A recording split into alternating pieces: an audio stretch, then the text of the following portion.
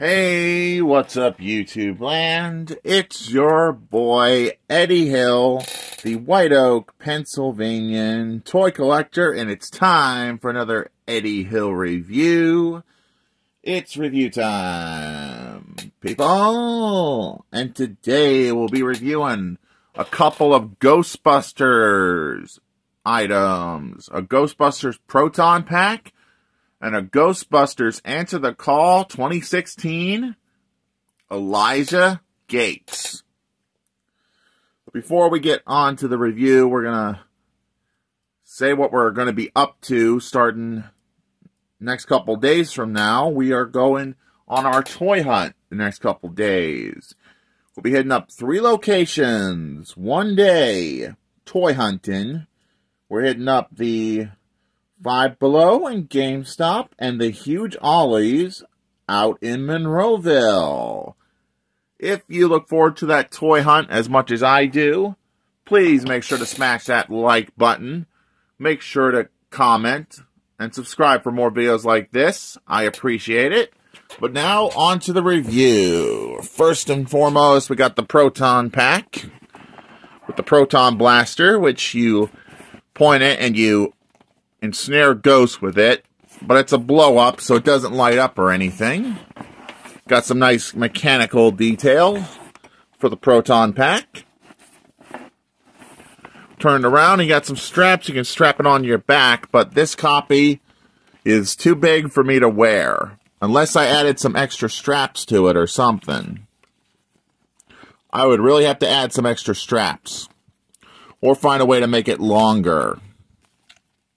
If I can make it longer, it'd be a worthwhile thing to wear on a Halloween with a Ghostbusters theme jumpsuit style. If I can wear it, we're going to do a video with it.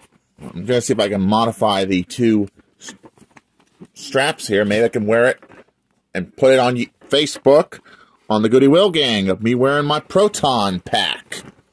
Wouldn't that be nice, right? We'll see. But that's all there is to say for the Proton pack. Now we're going to get on to our Elijah Gates action figure from Ghostbusters 2016, Answer the Call. And it comes with the Build-A-Figure pieces. Got a nice Ghostbusters insignia on the box. Ghostbusters. Elijah Gibble. And the other line of figures, got to collect. We have these 2, which technically we got 2 of them. Got the one with the legs. We're missing the arms for the other figure I got. We're missing number 3 and number 4 to build this Build-A-Figure. But for now, it is what it is. Well, that's all there's to say for the packaging. Let's take our figure out of the box and show off the feet. When you get the rest of the Build-A-Figure, you build a ghost. And yeah, right now it's incomplete. Feet can move for the Build-A-Figure parts. Just so I don't lose them, they're going straight in the box. Because you know me, I will lose them. Wondering how much did we pay for this? Well, there's a price tag on here. We paid $5 for this. So not bad for a $5 figure.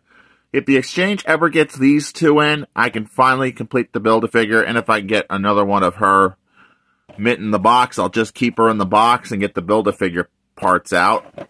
Other than that, that's all there is to say for the packaging. Here she is. Elijah Gates. Articulation. She's got knee bend. Some ankle movement, pivot, no ankle tilt, but yeah, you can get her to some running poses. Arms on a hinge, ball jointed shoulders. Head is not on a ball joint, so doesn't move. Arms are really articulated. Hands move. Now we're going to get her willed in the Proton pack. She's wearing. She can hold on to the Proton pack beam. Be like, take this, Ghost. And yeah, I love this figure.